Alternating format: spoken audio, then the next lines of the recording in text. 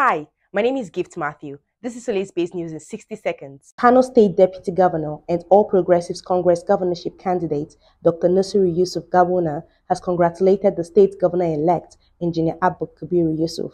Also, Kano State Governor-elect Abba Kabir Yusuf has pledged to operate a people-oriented democracy with focus on peace and prosperity of the state.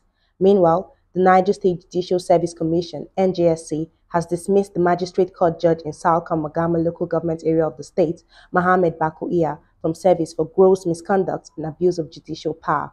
Lastly, President Muhammadu Buhari on Wednesday swore in former Inspector General of the Police, Solomon Arese, as new chairman of the Police Service Commission, PSC.